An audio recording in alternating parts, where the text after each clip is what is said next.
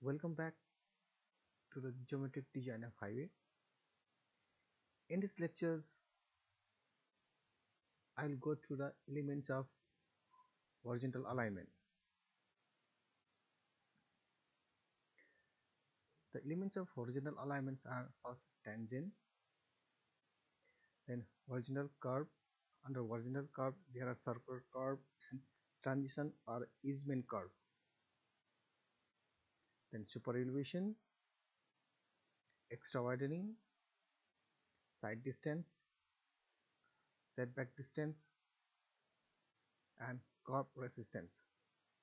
Although super elevation, extra widening, and side distance come under cross-section element, we will deal these parameters under elements of horizontal alignment. First, horizontal circular curve. First, deviation are necessary due to the different obligatory points. There are two types of obligatory points, that is positive obligatory points and negative obligatory points. Some of them are topography of terrain. In these figures, we have to align the alignment from A to B, but due to the topography, if we align the road directly from A to B, there is a high earthwork need to be balanced. So we have to follow the contour line to align the road from A to B.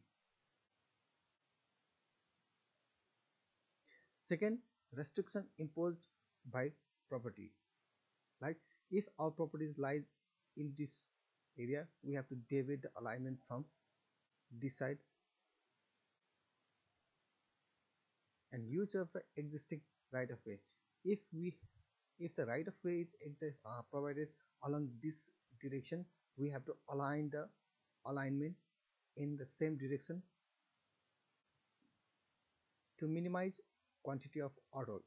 Similarly, in these figures, if you align the alignment A to B directly, then we have to consider huge amount of earthwork quantity. And to provide a access to the particular locality, such as residential area, tourist area, World Heritage Site, etc. Other governing factors of highway alignment may be negative obligatory points or positive obligatory points that I have already mentioned. Now, types of horizontal circular curve.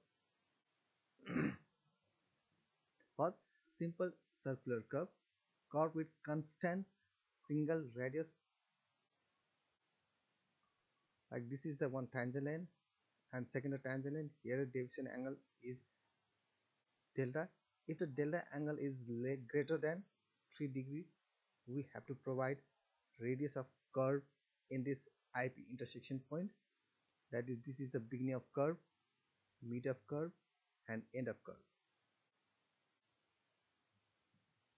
Second, reverse curve consists of two or more arcs of one or different circles turning in opposite direction and join at a common tangent point.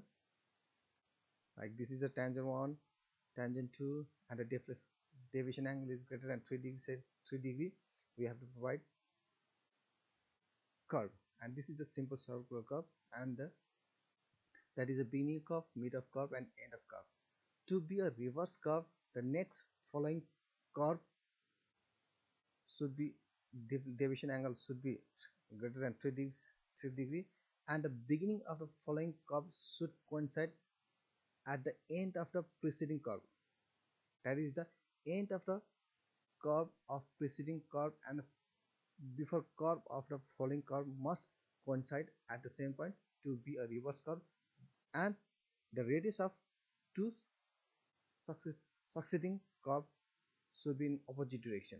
That is, the curve of the preceding curve has the center in direction, and next falling curve has center at opposite direction, but end of curve of falling and BC of previous BC of the falling curve should coincide at the same point to be a reverse curve. And the third one is compound circular curve, consists of series of simple circular curve of one or different radius that run in same direction and meet at a common tangent point. That is, this is the circular simple circular curve, and the next curve must initiate through the end of curve but in same direction of origin. Next the curve also initiate from the end of curve of the preceding curve, and the center lies in the same direction, and this is called compound circular curve. Now elements of circular curve. This is the tangent lane. That is, tangent lane is the length from the point of intersection to the tangent T1 and tangent T2. That is, T is the tangent lane that is given by r tan delta by 2.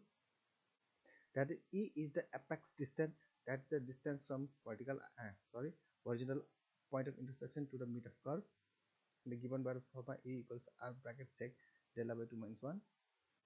Then M is equal to mid ordinary of curve. That is the distance from mid of point to the chord length, mid of chord length. That is, M is given to r bracket 1 minus cos delta by 2.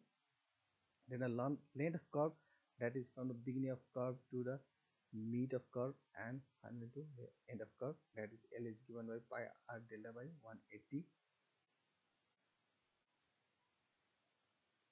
Design of horizontal curve. If a vehicle runs through a horizontal circular curve, the vehicles act by a centrifugal force and a frictional force at tire A and B between tire and pavement surface. Then the centrifugal force P is given by W square by GR.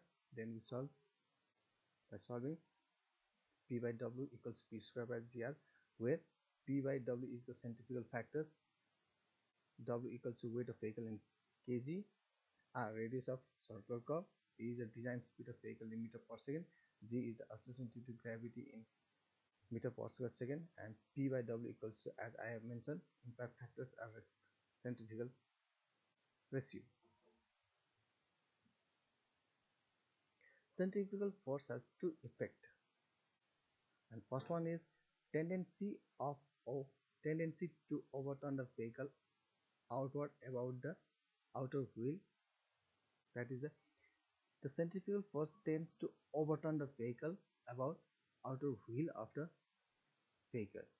But for the equilibrium, the moment created by the centrifugal force about point B, that is P into H, that is H is the height of the CG from the pavement surface.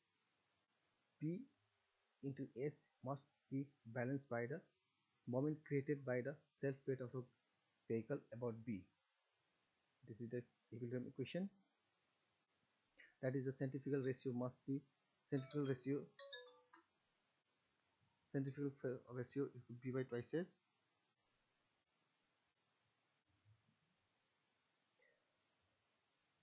There is a danger of overturning when the centrifugal ratio P by W or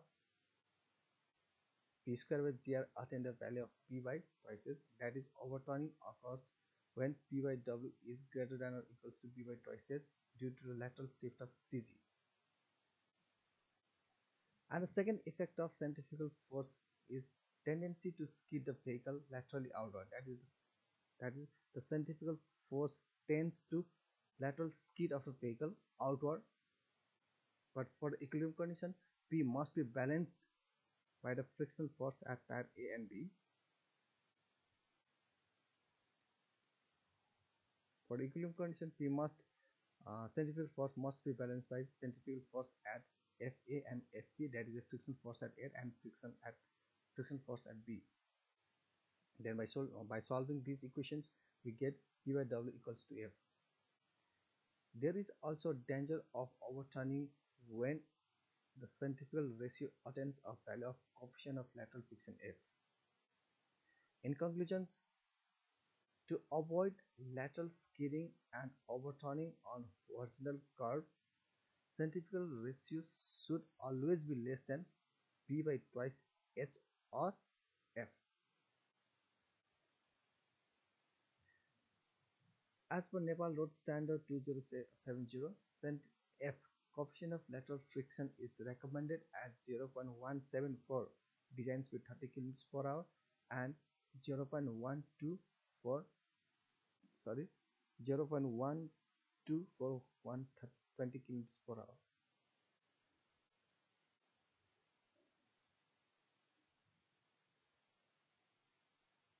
Please like, share this video and subscribe my channel for the more lectures. Thank you.